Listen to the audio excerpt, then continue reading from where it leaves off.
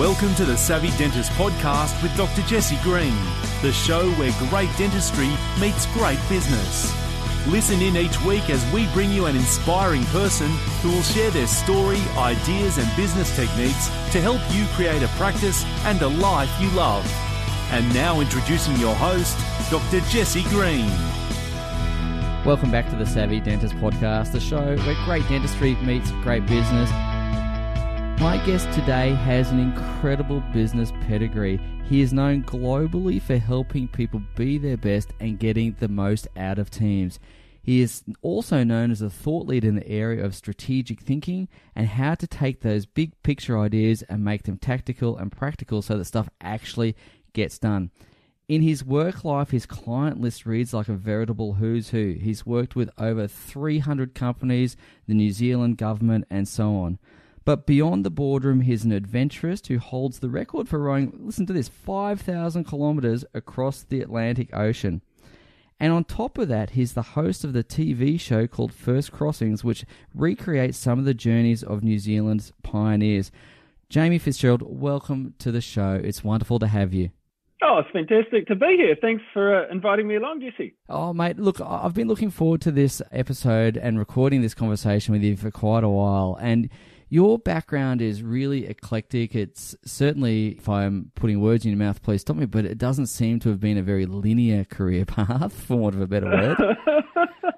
Yeah, maybe that says more about me and my inability to have attention to detail or focus or something. I'm not sure, but yeah, it has felt a little bit strange. I really love this phrase. I heard it a little while ago, and it was, the secret of success is not in predicting the future. It's creating people and teams who can thrive in a future that cannot be predicted.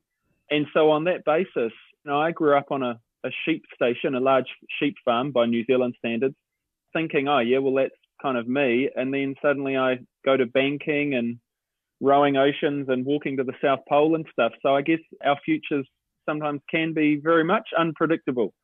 Absolutely. And I think that's, to use a well-worn cliche, it's the rich tapestry of life. And I think that's what makes life interesting and enjoyable. And what I really love about the work that you do and the experiences you've had is there's this theme about being the best you can be that is woven through all of that. So I wanted to ask you, from your perspective, about being the best that we can be or someone can be. What does that actually mean to you? I mean, from a personal level, what does that really mean? Yeah, I think that's a really good question. For me personally, is like you've mentioned, some of the things I've done, the jobs I've had, the adventures and so on, they're all very different. But when we immerse ourselves into them, for me, really, I just don't want to let myself down. And I think deep down, every single one of us, we're like that. All of us, we've got different values, whether we are clear about them or not, but we just don't want to let ourselves down. I'm sure that most of your listeners, or almost all of your listeners, they're listening because they want to be the best they can be, and they've made the choice to learn and absorb information and so on. So yeah, peak performance, being the best we can be, call it what we like, but I think I don't want to sign up for stuff and do a pretty average job of it. So that's probably what it's all about. And when we think about strategy, or when we think about goal setting, I think it comes down to choices, what we say yes to and what we say no to. So if we come back to some of the day job stuff that I have the chance to do, it's really about helping people or teams be clearer about the deliberate choices that they get to make. Because often when we say no to something, it says more about us than when we say yes to something. So all of those sorts of things I've had the chance to experience in my life, and now I'm getting the chance to do it alongside others too. I think that's fantastic, and I'd love to just talk a little bit about the power of choice, and in fact the power of saying no, because I really agree with what you're saying, that it's sometimes what we say no to that defines us. But in today's world, there seems to be this pressure to do it all, have it all, see it all, be it all that sort of stuff. What are the common challenges that you see facing teams and organizations who are yet to get that clarity? And what does that mean for them as they go through their day-to-day business? You would have observed this lots of times in your work, I imagine, but what are the consequences of that lack of clarity? Oh, yeah. Well, I think that's strategy, or the downsides of no strategy down to a T. You've nailed it. So the risk of not having clarity. Well, first of all, when we think about what good strategy is, I think maybe that should be our starting point. So strategy is really all about choices, and it's all about how do we organize ourselves to achieve an agreed objective. Or if people watch movies and so on, if we think of Alice in Wonderland, there's the Cheshire Cat in Alice in Wonderland that said, if you don't know where you're going, any road will take you there. And so when we think strategy and clarity and choices, first of all, we need to know what it is we're trying to achieve. And so all of the business stuff that we've had the chance to do, it's all underpinned by some pretty solid theory that we've done around the world, looking at what are the organizations who are sustainably achieving more than their industry peers. And within dentistry, there'll be those who are sustainably kind of doing good stuff more so than your peers. And that may be despite some dentists within the practice coming and going, and yet some practices are doing some really good stuff. And so we've looked at that all around the world, and from a strategy point of view, there are some things that are consistent. And these great organizations, they all have clarity and alignment on the value they create, so purpose and goals, where to play and how to win, so their business model, the logic of how they do business, what they focus on, so their top challenges and priorities, and then how they're going to maintain momentum or make it stick. And so academics would call that their operating model. So the cool thing, and this is what you talked about before, is if you've got clarity and alignment, clarity enables decision making. So clarity on what is your purpose, what's your goal, what's your business model, who are your target markets. By definition, having clarity on that stuff also means what you can say no to. Clarity on what your focus is or what your top challenges are means that when some opportunities or someone suggests we put resource into something else in the business, well, if you've got clarity in what your top challenges were, then you can now say, well, no, I'm not going to do that other thing. So this is really exciting. And alignment, I mentioned clarity and alignment. Alignment is not the same as agreement. Alignment within these organizations that we've seen is that they embrace curiosity, they embrace diversity of thinking. But alignment is that we fundamentally believe that we're kind of heading in the same direction. Or what came up the other day with a group was that they, out of the workshop, they said, look, what we want is 90% agreement, but 100% commitment. I thought that was pretty cool. That's really good, isn't it?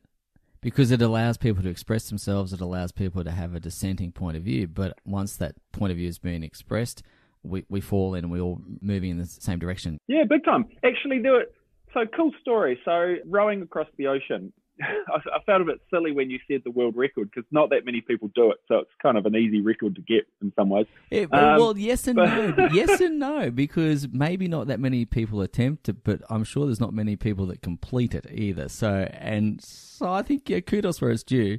Yeah. Well, the race happens every 2 years. And you mentioned that some people, it's a pretty hard thing to do. Getting to the start line is often the hardest part of any of these, big adventures just because of the sponsorship and all of that kind of thing. But there was this one, so we talk about clarity and alignment. I love this story. So there was this one crew. Well, first of all, when you row across the ocean, there's a couple of things you need to figure out. So it's the Atlantic Ocean. So it's pretty much from Africa to America or from the Canary Islands to Barbados. And so when you row across, there's a couple of things you need to figure out. The first is how much rowing do you do? And there's typically two of you on the boat. And the second choice is what direction do you row? The first question, back to how much rowing do you do, typically it's 2 hours on, 2 hours off, 2 hours on, 2 hours off. So when, let's say you and I were rowing, you'd be rowing for a couple of hours and I'd sleep and then we'd swap over. So every minute of the day, one of us rows. And that's kind of how it normally works. The next question, though, is, well, what direction do you row? Because you've got a couple of choices. The first one is that you row straight west. It's a straight line. It's the shortest distance. That's cool. But the second option is that from the start line, you row south from the Canary Islands, so down off the coast of Africa, because that's where the currents go. You then sweep around and then you end up rowing slightly north off the east coast of South America because the currents go that way. So you row further, but you definitely row faster. So you've got this kind of fundamental difference, west or south, really. So anyway, we talk about alignment and goals and strategy. Well, during our race, there were about 18 other crews that I say we because it was this guy, mate of mine, Kevin Bigger, and I. We were rowing and that was fine. But on one of the other crews that we competed against, this is a true story. So about 6 a.m. on day 7, a week into the race, one of these guys, they were best mates, these two guys. One of these guys at 6 a.m. comes out of the cabin after his little sleep and he says to the other guy, "How's it going? How's your race? How's your shift been? How far have you gone?" And the other guy says, "Oh, I've had a guts full. I want to quit." Now, they're only a week into the race. And the first guy says, "I don't understand. We've trained so hard on the rowing machines. We built the boat." And this other guy then turned around and said to him, "Yeah, we've done all of that. I can't believe how much effort we've put in. You know, every 24 hours or every 36 hours, a little signal goes from every crew up to the headquarters of the race, and we find out where we are in the field, in the fleet." And he went on to say, "Look, I've been rowing as fast as I can west during my 2-hour shift. Oh, no. But we get the information and we're toward the back of the fleet." Okay, so, let's let that sink in for a minute. It's 6 a.m. a week into the race. The other guy who's just had his sleep just spends a moment thinking about that. He then turns to him and he says, "Which way did you just say you were rowing?" For the first whole week, west for 2 hours, south for 2 hours, west for 2 hours, south for 2 hours. So it was just ridiculous. These two guys, they had I don't know what the terminology is in some dentist practices, but these two guys had a courageous conversation. Yes, indeed they did. And they had this massive argument. They probably had a fist fight or something. They had to figure out which way they were going to row.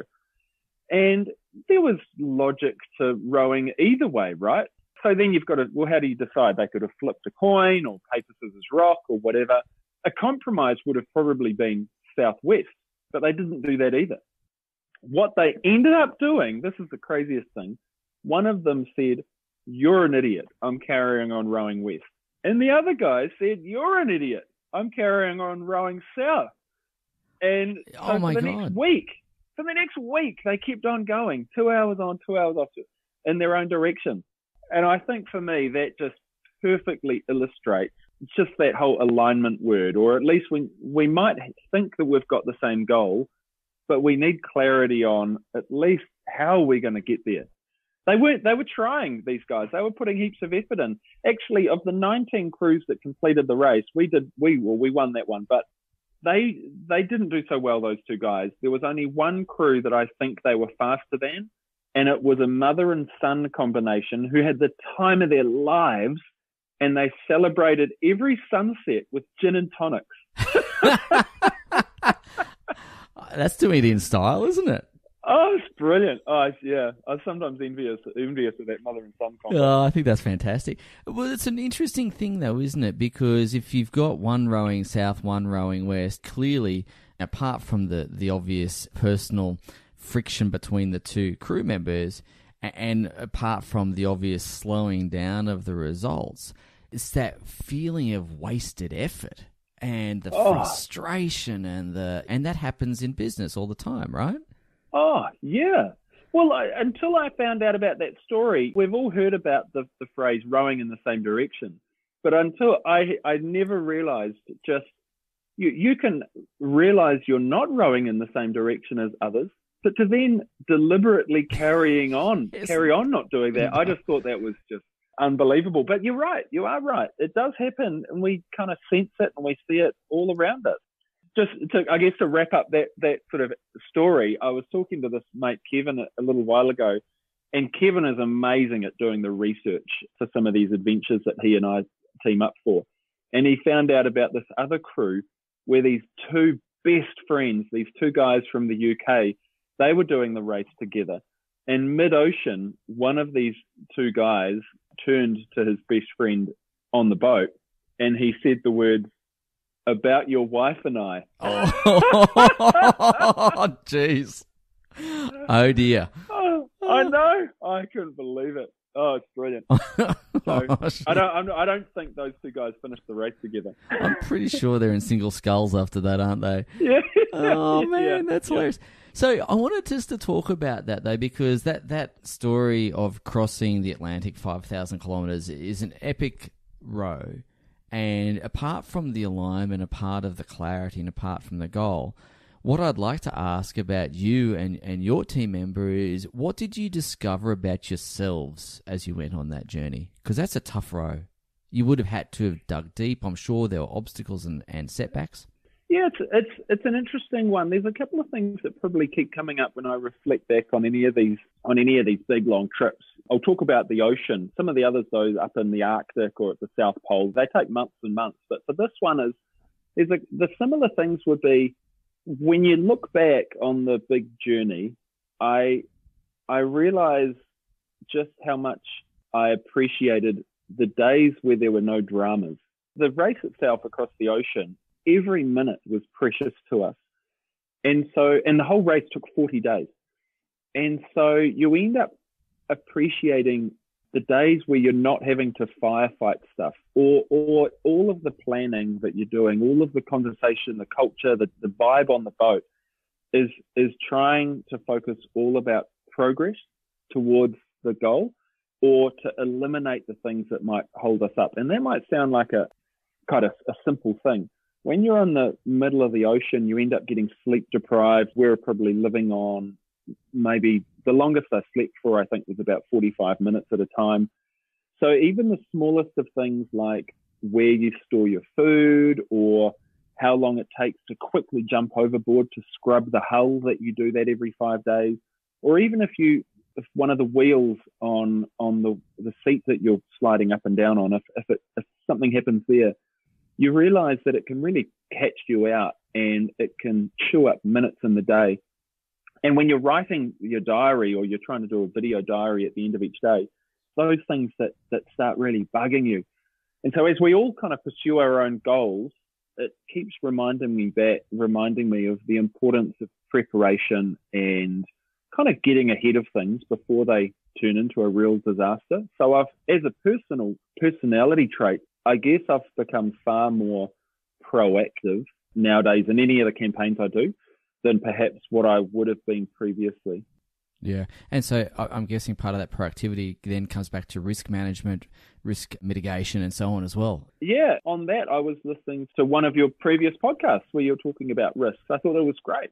We had to apply some of the very same things in any of these campaigns. And just like any business, can you completely remove the risk? Can you reduce the risk? Can you mitigate the risk? Before we went to the South Pole, for example, we kind of came up with a list of all the potential scenarios that could happen down there, from the very, very big things, to which is kind of death, which is kind of bad, but to the very, very minor things, which might just be a slower distance traveled or anything. So we had to come up with all of the plans of, we're going to address all of that. So it's almost, there's that phrase, if you don't know what you stand for, you'll fall for anything.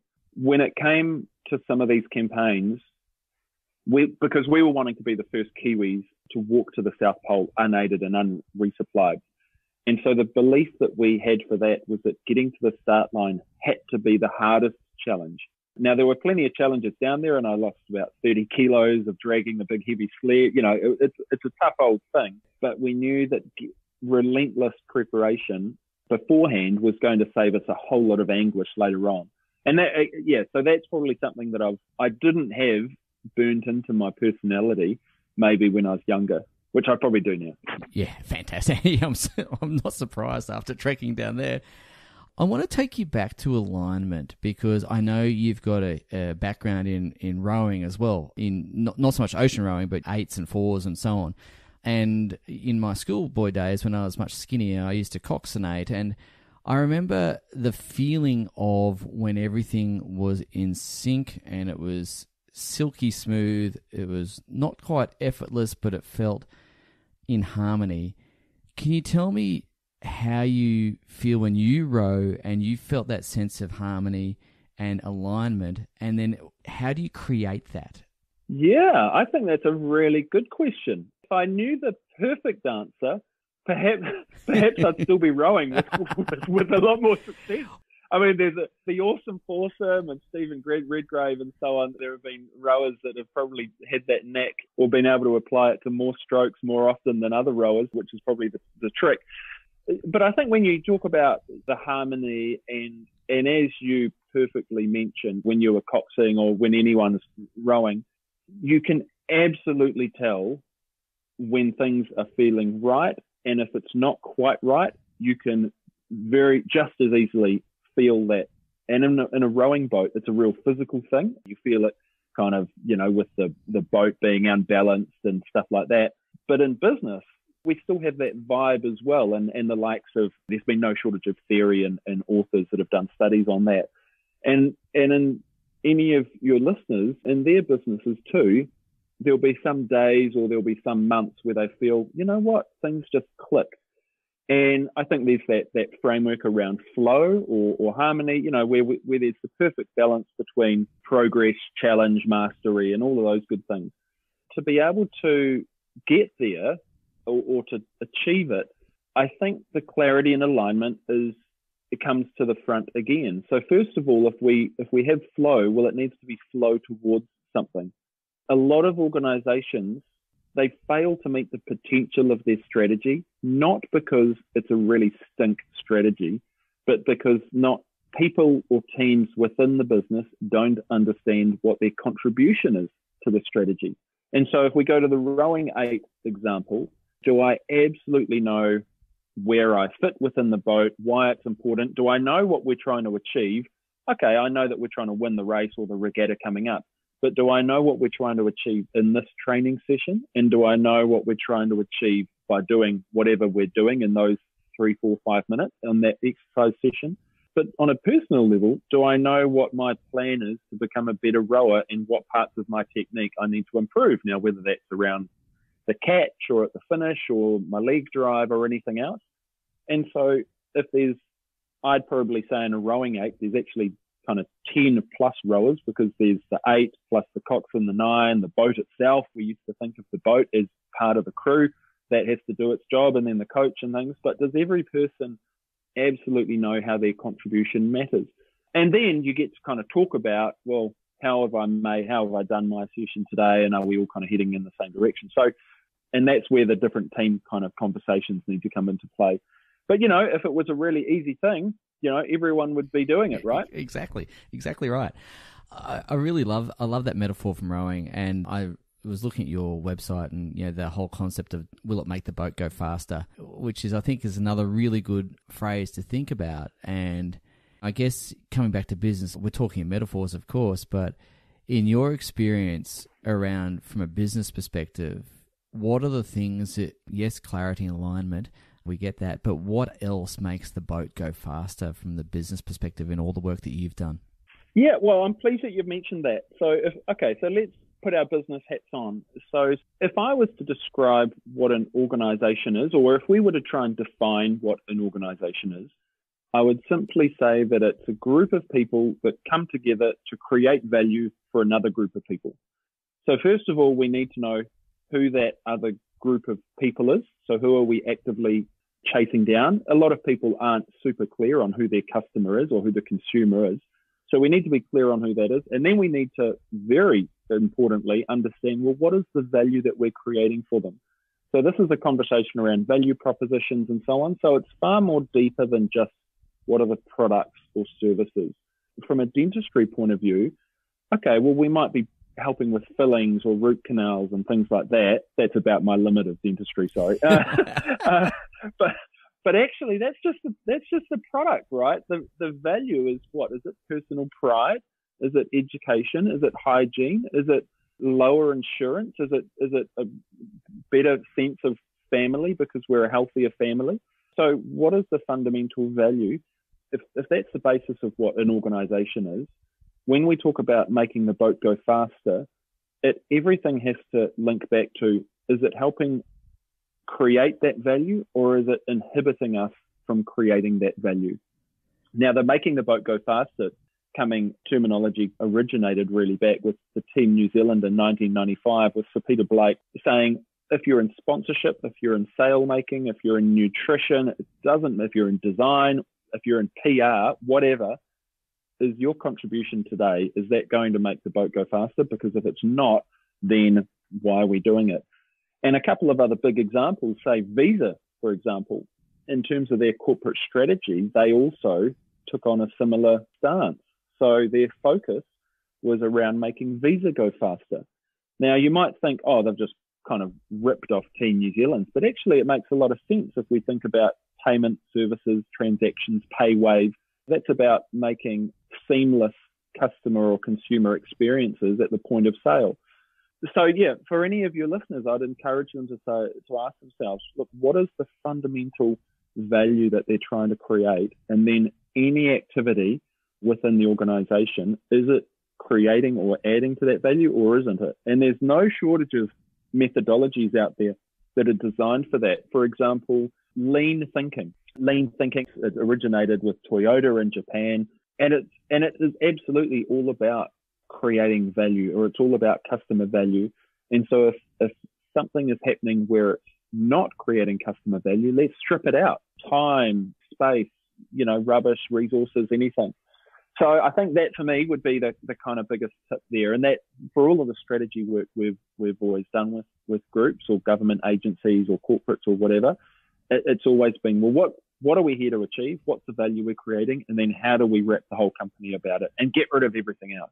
And that's not intended to be a cost-cutting exercise, because the downside is that people think that it is, but actually you might be stripping value out by having that mindset of stripping costs out as well. And I think that's a really important point, because one of the things you've really, I think, touched on, I think very, very elegantly, and it ties back into what you spoke earlier about what you say no to as much as anything is important, because that can be saying no to things that are going to slow the boat down.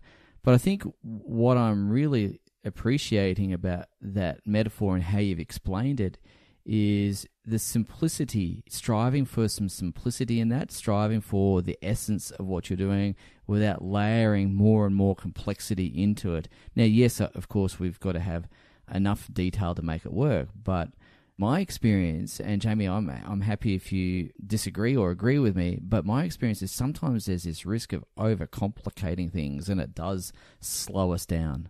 Yeah, I think when somebody, what's the expression? When somebody can't tell a short story, they tell a long one, right? Yeah. So pretty easy to get caught up in jargon, terminology, theory, frameworks, and things like that. I think when it boils down to, so I agree with you. I think from a very human point of view, we all just want to be the best we can be, and we've touched on that. But really, it just comes down to some simple questions like, what are we aiming for? How will we get there? How are we going to work together? How will we measure progress? And, are we getting smarter along the way? Are we still on the right track? And if every person or every team in an organization can kind of have similar answers to each of those questions, I reckon you're on a pretty good track. I reckon you are too. And ladies and gentlemen, if you've just joined the show now, we are having a conversation with Jamie Fitzgerald. You can find him at inspiringperformance.co.nz. And we've been talking all about getting organisational clarity and alignment and all that goes around that. Jamie, I do want to just talk a little bit about leadership, because being able to build a team is fundamentally important, but also being able to lead that team is just as important. In your experience as an adventurer, as a sports person, as a business person, what common traits or threads have you seen that come up again and again in the leaders who do it well? Yeah, well, in New Zealand, I'm sure in Australia this isn't the case, but in New Zealand we're kind of short of decent leaders. I think the research shows that. Yeah, I think we're searching for more. So if you've got any over there, please send them our way. I think we've probably got a bit of a shortage somewhere in Canberra too, mate. I can tell you that. But maybe I should have prefaced that with what I mean by leadership. When in all of the experience that personally I've had working in teams with other people and maybe with the companies I've seen now, I would define leadership as inspiring others toward a shared goal or purpose. And then by contrast, I'd think of management as our ability to manipulate a set of known resources to achieve an expected result. So known resources being people, time, money, things like that. And so for leadership, we're going to inspire others toward a shared goal. That may include having to go through change. It may have to include saying no to some big things, or pull people up, or find that balance between push and pull when building culture or setting direction. But it's a tough old thing to do, because it means that it can feel lonely when you're trying to get momentum on the side of your team. When I talk about it being around inspiring others toward a shared goal, it also, by definition then, the word shared means that others have to have bought into it, and you have a coalition of the willing or something. And so that can be a pretty tough ask as well. And then it requires bravery, because you're having to deliberately perhaps move into the unknown as you chase down this shared goal. And that might come with, you might see different responses to change by others, and there may be cynics, there may be critics, and you might feel a little bit, that might be daunting. By contrast, management, at least, is perhaps an easier default for a lot of people, because there's more consensus, there's more structured meetings. It's just about, perhaps there's more logic or rational thinking that can be put into the mix, because you're applying some sort of formula to every decision. So I think I've had the privilege of working with some incredible leaders, and I've had the opportunity to learn from situations where perhaps greater leadership could have been shown, and in some of those cases that was probably my fault. but that's okay too. We all learn. So I think those things would stand out for me. Is there a shared goal, first of all, or could there be a shared goal of what we want the future to look like? And then what is our ability to inspire others toward that? And that does not mean it's just singing "We Are the World" or happy clappy kind of messages. That's about really getting people's buy-in for them to want to get there as well. And then the management has its place too for making it happen. So for me, that's always been what I've asked myself. Yeah, I think it's, again, a really good point. Look, this is going to sound a little bit perhaps off track to an extent, but one of the things that we as Australians observe about New Zealanders, and mean this very genuinely, is that for a small country, and Australia's a small country too, but New Zealand's smaller again, New Zealanders really do punch above their weight in terms of achievement, whether it's the sporting fields, the business fields, and so on. And so something's going really well in New Zealand, I think, anyway. When it comes to the Bledisloe Cup, Australians just kind of, we just can't even watch the TV anymore. It's at that point where, and I think this is quite interesting, because when you lose to New Zealand so regularly, I think Australian rugby's on the decline because we're just so sick of getting beaten. Yeah. Funnily enough, though, I've got a couple of daughters, and both of them are loving their netball. And so on one hand, the Bledisloe Cup's been great, but in my house, the Constellation Cup between the Australian team and the New Zealand team, that's been a pretty one-sided affair. And thanks to, for a moment just recently, we thought that we might have been able to have half a hand on this cup and get it back off you guys over there. But no, you came back and taught us a very strong lesson of how to play netball. So my girls were going through the grief curve not too long ago, actually. Yeah, well, I think all of us who follow rugby here are still on that grief curve, mate. I can assure you. Jamie, you've been really generous with your time, and I'm tremendously grateful to you for not just the wisdom and the content that is so rich and so meaningful and laden with wisdom. I'm really grateful for the stories you've told to bring that content to life. But I do have something I want to ask you before we wrap up, and my question really comes back to around adventure, because adventure has been a huge part of your life. And as I mentioned in the introduction, the theme of being your best seems to have shown up in every element of your life, whether it's been your finance career, whether it's been your rowing, whether it's been adventuring, TV presenting, and so on. What is it around the pioneers, the journeys that you're recreating? What is it around that pioneering spirit that really seems to inspire you? So when we think adventure, the way I think about it is that it's simply about your ability to place yourself in an environment that feels unfamiliar and requires a level of preparation for you to do so. And so in those pioneers, the TV show, of which many of them were Australians who came over for, surveying and discovery of gold and things like that. So and it's been on SBS and things, the show as well. So that concept of putting ourselves in unfamiliar environments, 100 years ago, these surveyors or other explorers, that's just mind-boggling, thinking of what they put themselves through. But that doesn't mean to say that we can't pioneer our own path. And I'll give you an example. I walked the length of New Zealand a few years ago along a trail with a whole lot of at-risk teenagers. And we were having learning-based kind of different activities. We were mountain biking, caving, climbing, shearing sheep, milking cows as we traveled the country. And it was great. Every 100 Ks, a different group kind of kept popping in. And then at the end of it, we flew or bused all these kids into Wellington, the capital, and we spent a couple of days at Parliament with the Prime Minister and others. But the thing about this adventure, when I come back to it, it's about putting yourself in unfamiliar environments. For some of these young Kiwis, milking cows was an incredibly unfamiliar environment. Or because of my finance background working with a bank, we went into one of these branches and as a group, we changed all of the cash in the ATM. So we had 400K worth of $20 and $50 notes, and we're having to put it into the ATM. I mean, that was amazing. And so just learning the skills or having an experience and learning some knowledge about how to thrive in those unfamiliar environments, that was a real adventure for those young people. And for me, that's why I think I've bounced from what was my first business, a farm fencing business, through to rowing, through to banking, through to maybe strategy and other export type stuff now. And so I love that sense of adventure of going into an unfamiliar environment. But what's become clear is that there are some consistent things.